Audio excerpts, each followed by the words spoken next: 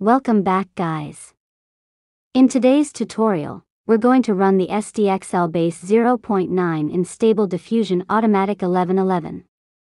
The process is very simple, just follow my video. But before we dive into the details, make sure you hit that subscribe button and turn on the notification bell, so you never miss out on any of our future videos. We've got plenty of exciting content coming your way. This video is going to be fast-paced to save your precious time. If you're looking for more in-depth details about Stable Diffusion, feel free to check out my other tutorial on the subject. Alright, enough chit-chat. Let's start.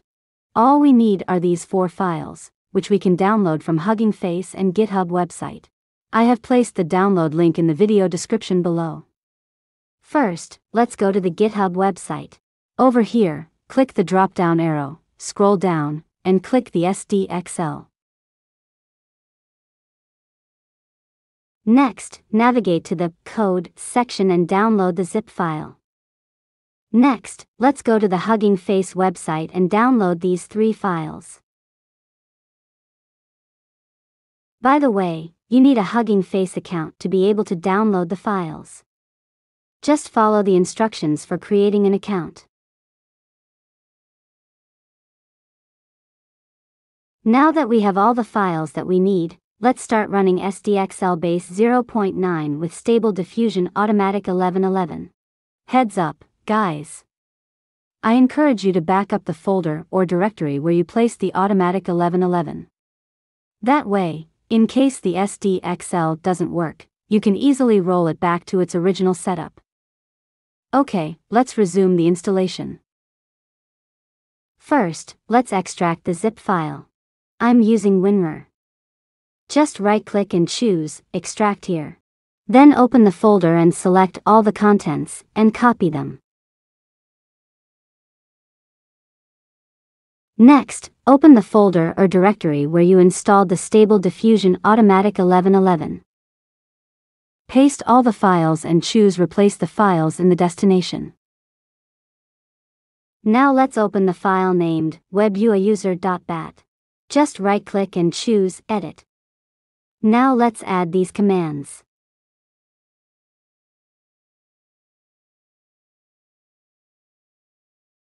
Xformers is a library that provides an optional method to accelerate image generation. This enhancement is exclusively available for NVIDIA GPUs, optimizing image generation and reducing VRAM usage. Low VRAM usage is recommended if you are using a low-memory graphics card. Alternatively, sometimes we use medVRAM.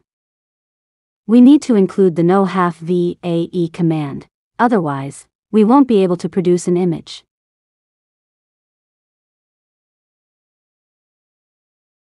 Let's first test if the UI will run, and then we can proceed to copy the rest of the files.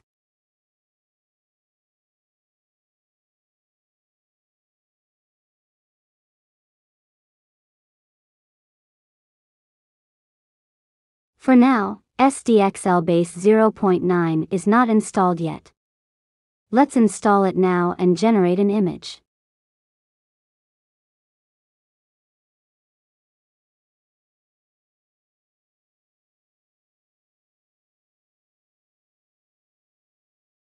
Let's copy or cut all these 3 files and paste them into the folder where you placed all the checkpoint models in Stable Diffusion Automatic 1111.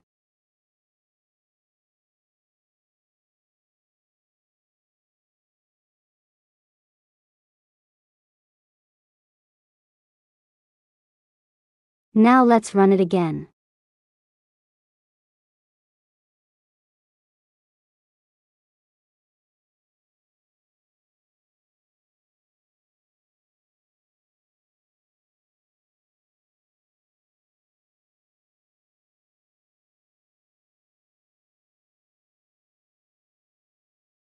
Now, when you look at the Stable Diffusion checkpoint section, you will see that SDXL base 0.9 is installed. Now let's try to generate image using SDXL base 0.9.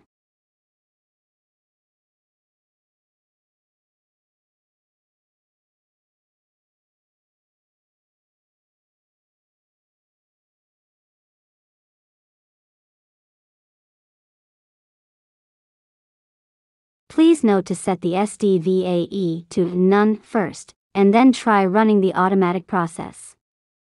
For some reason, I encountered an error when I set it to VAE pruned. Also, set the width and height to 768.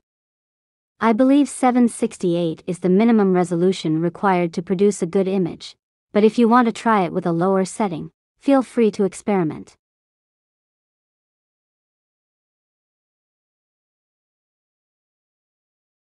There you have it, folks.